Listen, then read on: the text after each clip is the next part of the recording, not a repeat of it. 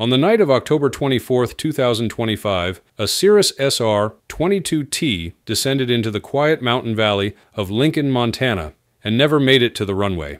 A few days ago, the NTSB just released its preliminary findings, and together with local reporting, a clearer picture has started to emerge of what happened in the final minute of that flight. It's a heartbreaking accident involving a respected Spokane businessman, Dan Arrotta, and a high-performance aircraft that is normally one of the safest in its class. Let's take a look.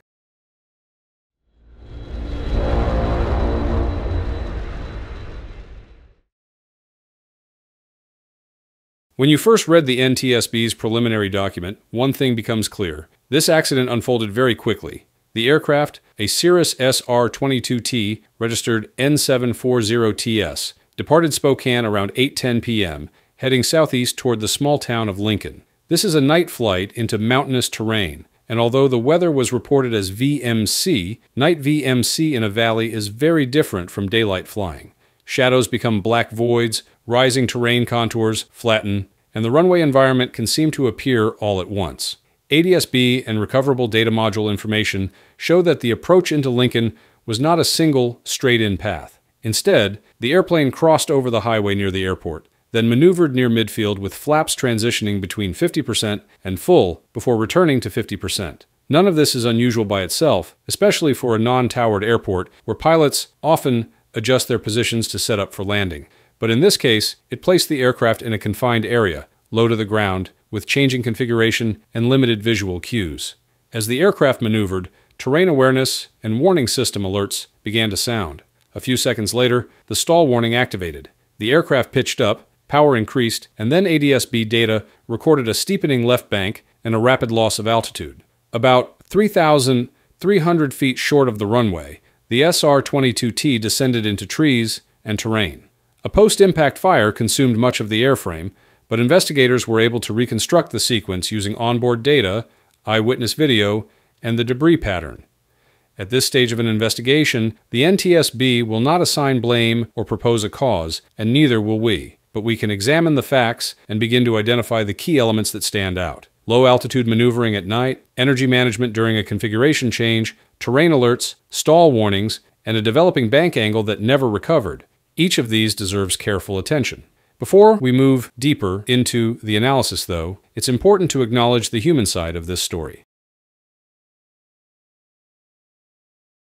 Local reporting identified the pilot as Dan Arrotta, a well-known business owner from Spokane. He was traveling to meet family for a planned hunting trip. By all accounts, he was a dedicated father, a respected member of the community, and an active general aviation pilot. Friends described him as someone who loved flying and took pride in doing things well.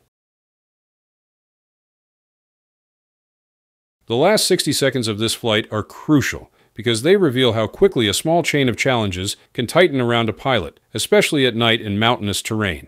According to the NTSB, the aircraft was descending into the valley at Lincoln when the Terrain Awareness and Warning System, or TAWS, issued alerts. These alerts are designed to warn pilots that their projected path is trending toward terrain. They don't mean the airplane is about to strike the ground at that exact second, but they are urgent cues that something about the flight path, altitude, climb rate, or horizontal position needs immediate attention. Just seconds after those alerts, the stall warning activated. That's a critical moment, because now the airplane is in a combination of two very dangerous regimes, proximity to terrain and a low-energy state. When a stall warning sounds close to the ground, the margin for recovery shrinks dramatically. The RDM data indicates that power was added and the aircraft began a climb. But during that climb, the bank angle increased sharply to the left. This steepening bank is significant because a bank increases the load factor, which in turn increases the stall speed. In other words, the airplane might have been climbing, but the energy available to support that climb was insufficient for the turn that was developing. At nearly the same moment, the autopilot and yaw damper disconnected. That can happen for several reasons: the pilot taking manual control, the autopilot sensing it cannot maintain commanded parameters, or a system reaching its limits. We don't know the exact reason yet, but what we do know is that the airplane transitioned into full manual flight during a high workload moment. For any pilot, that is a challenging transition, especially at night. ADS-B returns show the aircraft's indicated airspeed dropping into the mid-50-knot range. For an SR22T in a bank at that density altitude, that is almost certainly within the aerodynamic stall envelope. The left bank continued to steepen, the nose dropped, and the aircraft descended rapidly into trees about half a mile from the runway. When we piece together all of these elements, TAWS alerts, stall warning, steepening bank, autopilot disconnect, and low airspeed, we're looking at a scenario that investigators will analyze very carefully. Each factor on its own is manageable, but when they occur simultaneously, in darkness, close to rising terrain, the pilot's available options and reaction time are dramatically compressed. This is where we will turn next. The technical discussion of why the aircraft behaved the way it did, and what questions the NTSB will be asking about systems, configuration, and pilot workload. To understand the final sequence, we need to examine how the SR22T behaves in the configuration changes noted in the preliminary report. This is a high-performance, turbocharged piston aircraft with excellent climb capability, but like any airplane, it has very specific handling characteristics at low speeds and high flap settings. The data shows the flaps moving from 50% to 100% and later back to 50% while maneuvering in the valley. Now, selecting full flaps is not unusual during a normal approach, but what matters is when and where the configuration changes occur. Flap deployment increases lift, but also significantly increases drag. Imagine driving up a steep hill and suddenly shifting into a lower gear without adding power. Your speed will decay unless you act quickly. In an airplane, that speed decay can happen quietly and fast, especially at night when the horizon isn't as clear and the pilot is relying heavily on instruments and peripheral cues.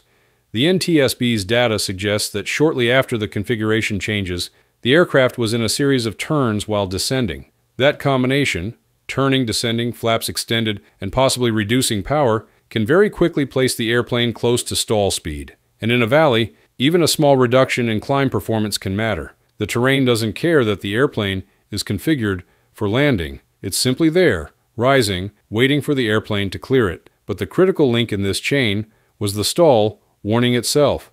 A stall warning in a turn already means the airplane has far less margin than the airspeed indicator might suggest. In a 30 to 40 degree bank, an airplane's stall speed rises noticeably. Add in nighttime illusions, possible task saturation, and the natural stress of a TAWS alert, and you have a situation where the pilot's workload spikes within seconds. One important point, the airplane did climb when the pilot applied power, which suggests the engine was producing thrust. But as the left bank steepened, the wing's ability to support that climb diminished. The recorded bank angle, combined with the low airspeed, would leave almost no room to recover, especially in the tight confines of a valley and at night.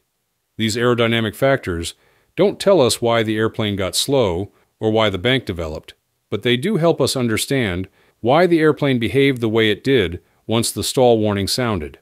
Investigators will be digging deeper into these precise moments.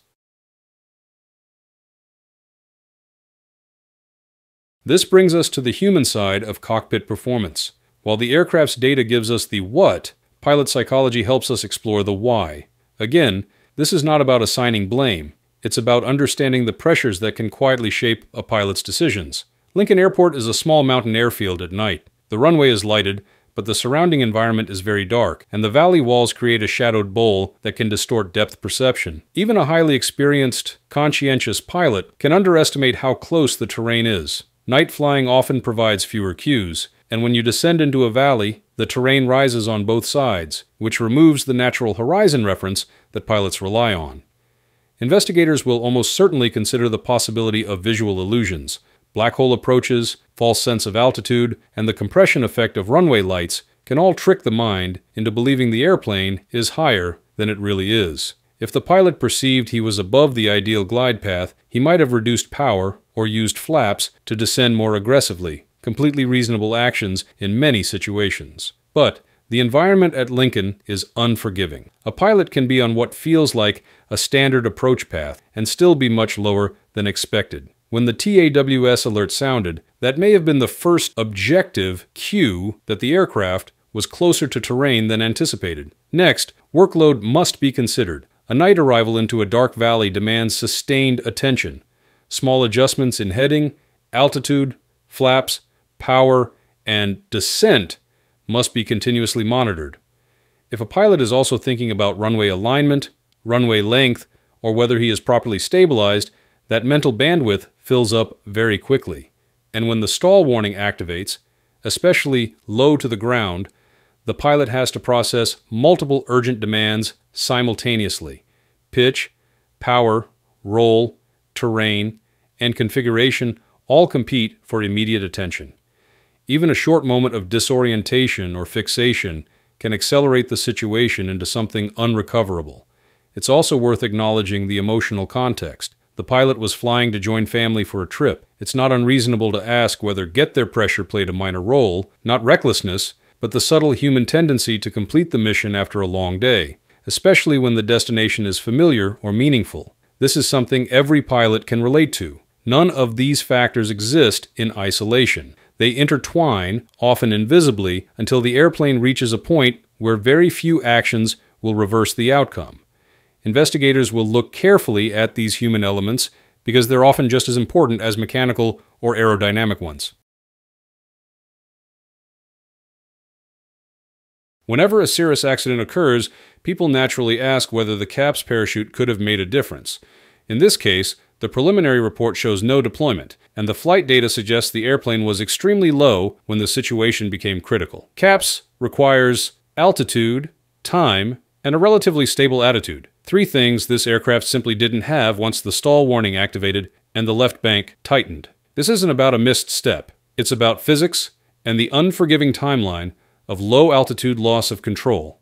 The wreckage pattern and post-impact fire tell investigators a lot about the aircraft's final attitude and energy state. Even with fire damage, they can still examine control linkages, flap positions, the propeller, and the autopilot system to determine whether all major components were functioning normally before impact. As the investigation continues, the NTSB will study the complete RDM dataset, engine performance, pilot experience, night flying history, and the unique challenges of approaching a mountain airfield after dark. They will also consider whether visual illusions, valley winds, or workload contributed to the sequence.